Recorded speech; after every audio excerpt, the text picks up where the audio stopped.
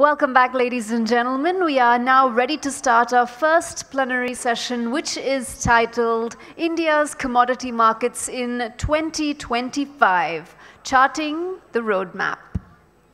For centuries, India's economy and society has been closely intertwined with commodities, and the growth of the commodity sector is an apt mirror of the growth of the larger economy itself. This gives us the belief that there is a lot of potential waiting to be untapped in India's commodity market, if the right things are done. Now, what exactly are those checkboxes to be ticked? What are the policies to be pursued? What are the entities that need to be engaged so that by 2025, India's commodity sector experiences a steady growth that all of us pine for? To explore a few of these questions, we have a presentation on the theme, followed by a panel discussion. So let's get started.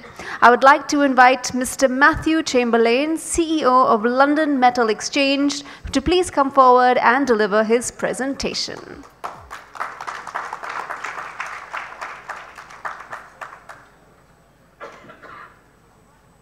Well, thank you very much, and it is a great honor to be invited by MCX to come and speak here at the India Commodities Day. India is a hugely important market for us at the LME, and our partnership with MCX is a very important strategic component of what we're doing.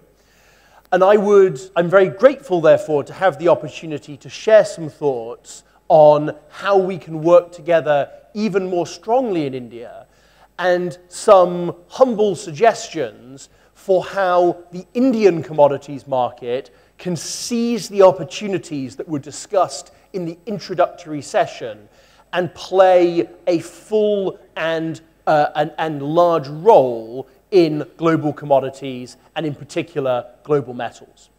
So I'll start with a quick introduction to the London Metal Exchange, just so you know who we are and what I'm talking about. And then I'll come on to the development of the LME and a number of the things that we've done here in India together with our partners, and then talk about what we see as the opportunity for the Indian commodities market. So the London Metal Exchange, like most exchanges, it's hard to work out exactly when it started because it evolved, like most exchanges, from an OTC market that became increasingly organized through the centuries. And certainly we have records going back to 1571 of metals traders in London coming together to trade the two accessible metals at that time, copper and tin, which were the two metals that you could get in their pure forms without having to use modern metallurgical smelting techniques. And then it eventually, the trading moved to the Jerusalem Coffee House in London. And then the date that we normally take is 1877, which was the date that the other people who were drinking coffee in the coffee house got tired of all these traders shouting at each other and told them to go and start an exchange. So in 1877, we started the London Metal Exchange, and we've been going ever since. And as I say, we started off with copper and tin, and then new contracts have been added as science and technology have moved. So actually back 1877, aluminium was more expensive than silver because the electro-refining process hadn't been invented. Actually, if you look at the top of the Washington Monument, there is a small pyramid of aluminium which was put there to show the prosperity of the United States because aluminium was such a precious metal at that time. Obviously now it's significantly more accessible. So what do we do? Well, most people know the LME for its trading ring. We're certainly the last open outcry venue left in Europe. And if any of you are in London, please feel free to drop us a note, and we're always happy to take guests for a tour of our trading ring. It's still pretty noisy. The core services that we provide, like pretty much every exchange, are price discovery, hedging, and delivery. So that's what we aim to do. We aim to be a physical market. And we do that by allowing people to trade across three venues: our ring, which is the open outcry floor, LME Select, which is the electronic platform, and the interoffice or telephone market. But I think it's important when we think about commodities to realize the exchanges sit at the center of a much bigger ecosystem. So the exchanges are just the very visible tip of all of the physical market activity that's taking place. And we heard earlier about things like the convergence of futures and spot prices, delivery mechanisms, participants. These are all questions that the LME has had to grapple with and is still grappling with, and I think are very interesting questions for the Indian market as well. But the key point that we try to maintain is the robustness of pricing. So ultimately, an exchange is only as good as the pricing that it can deliver, and that's why we work quite hard to ensure that our pricing mechanism genuinely reflects the price of the underlying metals on a global delivery basis. And again, like all exchanges, we are, well, like most commodities exchanges, very much driven by those global reference prices, physical market commitment, the transparency of what we do, and the development of our market. So that's the LME in a nutshell. So the LME itself is developing, and this is where I think our future really coincides with that of the opening up of the global commodities markets, and India in particular. Just as a sign of the importance of the Asian region to metals, we were acquired back in 2012 by Hong Kong Exchanges and Clearing, and that the industrial logic for that transaction was really the fact that Asia is now the dominant center for the supply and demand of metals. Obviously, the United States and the Americas still very important for us. Europe still very important. But Asia is really becoming the key global metals hub. And people talk a lot about China, but I think India is increasingly important. And what we've done at the LME after the acquisition by HKEX is to undertake, a little bit like we're talking about in the context of the Indian commodities markets, a fairly fundamental strategic review of who we want to be and who we want to serve. And I think it's actually fascinating to hear what was discussed earlier and to see that that has a lot of parallels with the strategic review that we ourselves have been through. So this question of, are you a market that's there primarily to serve the physical, or are you there primarily to serve financial? We've been very clear that we're primarily there to serve the physical market, but of course, that will create opportunities for financial speculators, and those financial speculators add liquidity, which is important for physical market participants to be able to hedge in.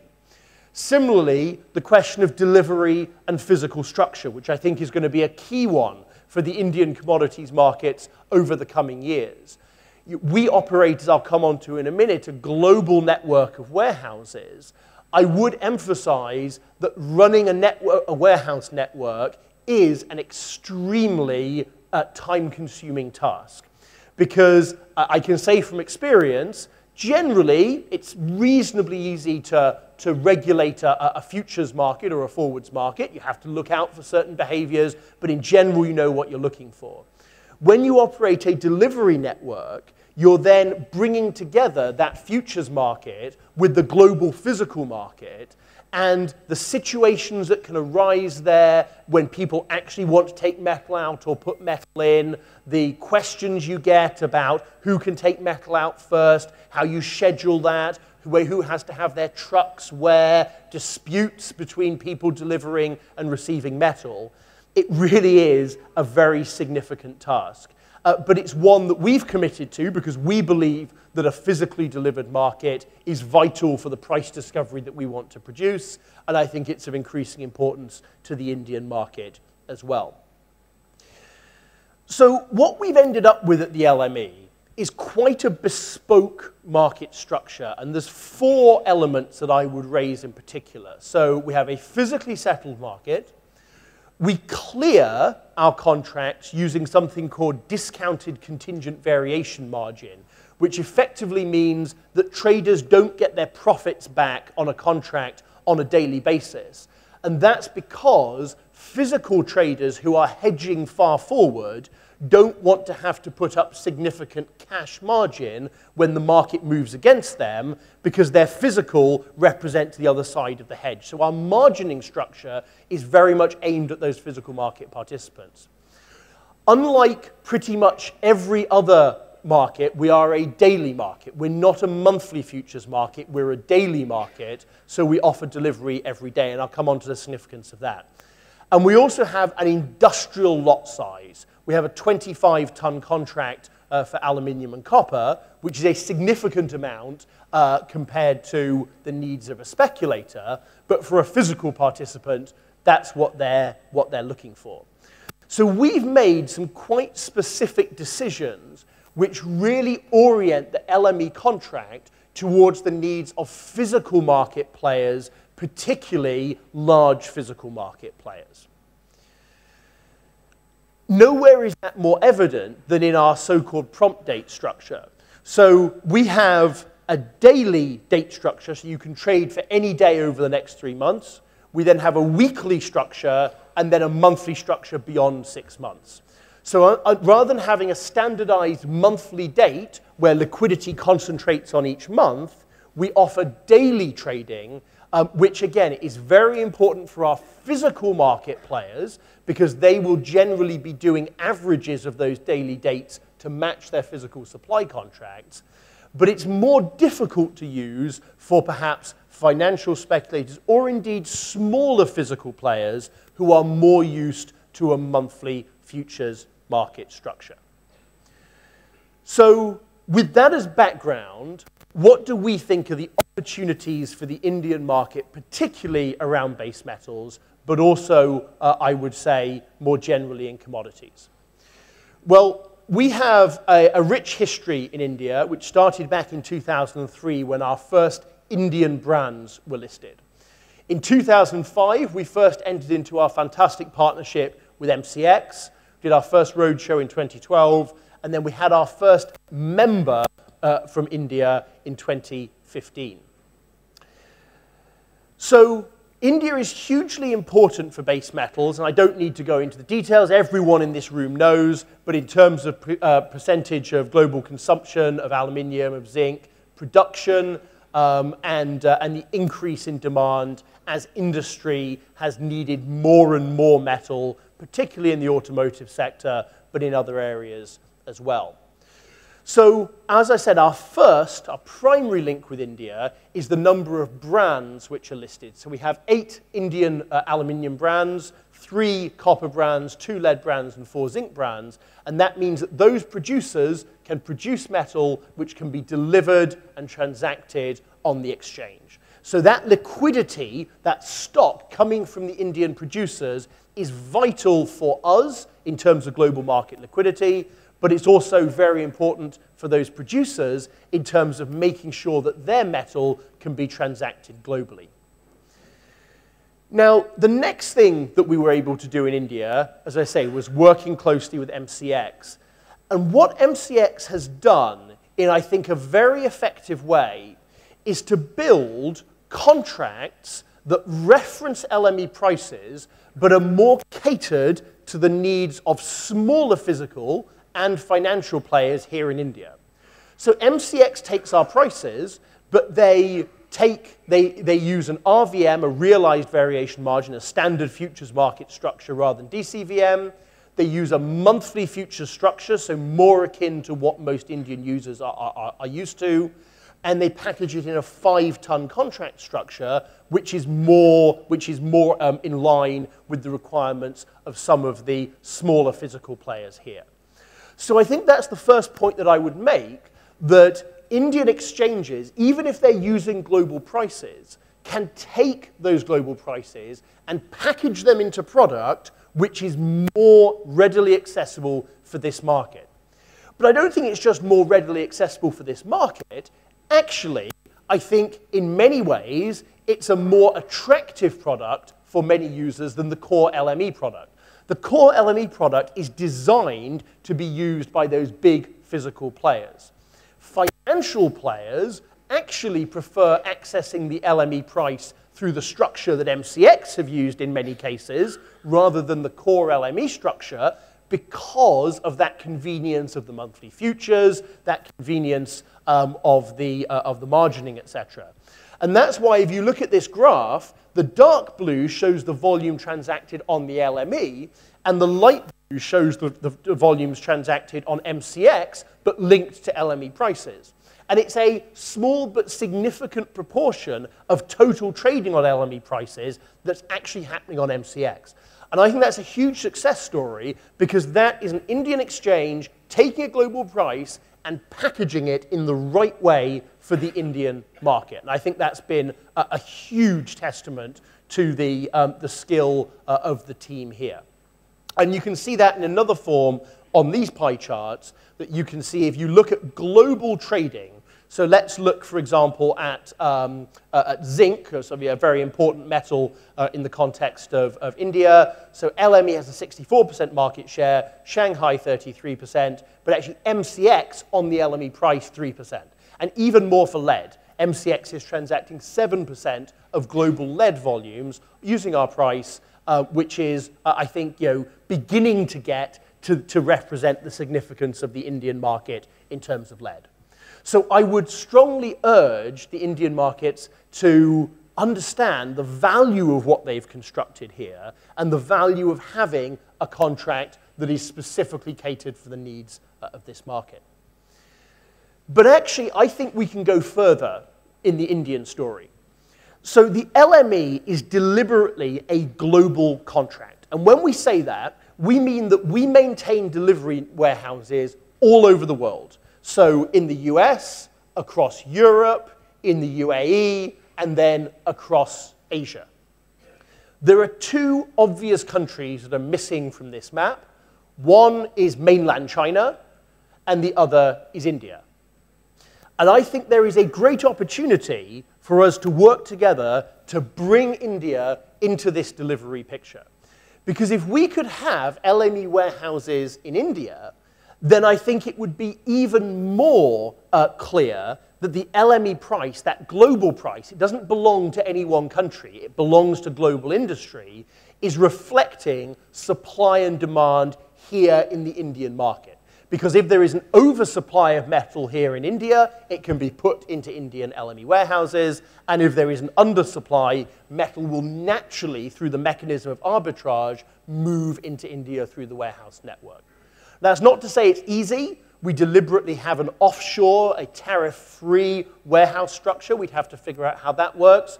But I think this opportunity is a great one for the Indian market to look at seizing, so that we can make sure that the LME global price fully reflects Indian supply and demand trends. And that really brings me on to my last point, which is sort of a philosophical observation for the Indian market, but it's one that I believe very strongly in. So there are some commodities where regional pricing makes sense. So agricultural commodities, for example, are regionally specific. They're costly to move. They've often spoiled by the time you move them. So that's why we have regional prices for agricultural products. Base metals, I argue, is a global market. They move around the world. The cost of transport is low compared to their value. They can be stored indefinitely. Metal moves all around the world based on supply and demand. So that left-hand model, where you have a set of different prices, makes sense where there isn't really fungibility of the commodity between your countries. The right-hand side, the global pricing model, is where you have a global price, so in the case of, say, aluminium, the LME price, and then you have a set of premiums on top that represent the specific supply-demand drivers in, say, the US or Europe or China or India. Now, I think, and I would strongly say, and clearly I have an interest in this, so you need to discount it. I would declare my commercial interest. But I strongly believe that we will be better served if we maintain a global price for our metals, and we try to make that global price apply to everybody by having LME warehouses everywhere. So that goes back to my first point about LME warehousing in India to ensure that Indian supply and demand is fully incorporated into LME global pricing. But the second element is then, can we work together to find an Indian premium? So what is the premium or discount of metal onshore in India versus metal in the offshore LME network, so that that price can be readily discovered and hedged through an exchange contract? So I think there's actually a very interesting opportunity to work together to find an Indian premium for these metals, which everyone can trust just as much as the LME price. And then you add together your LME price and your Indian premium, and that is the clearly discovered price of onshore metal here in India. Most premiums are currently done through survey pricing, which works well in the vast majority of cases. But I think there's a great opportunity for India to leap ahead and to discover its local regional premium prices through a strong exchange mechanism. And in that sense, it would really lead the world in terms of how you discover that premium.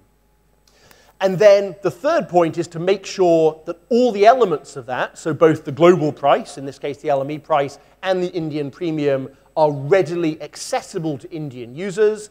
As I say, I think in the MCX product, we already have a fantastic way for Indian users to access the LME price in the way that they would like to do so. And if we could have an Indian premium, which is accessible and tradable and hedgeable through an exchange, then you would have all of those components. So again, I think the Indian market needs to explore what's right for it. It's for India to decide how it wants to price commodities. But I would, again, acknowledging my self-interest, emphasize our strong belief in a global price for global commodities and encourage India to be a full part of discovering, trading, and calculating premiums off that price. So that's really all I wanted to say. I hope we have a fantastic panel discussion, but we're going to once again thank you for the opportunity.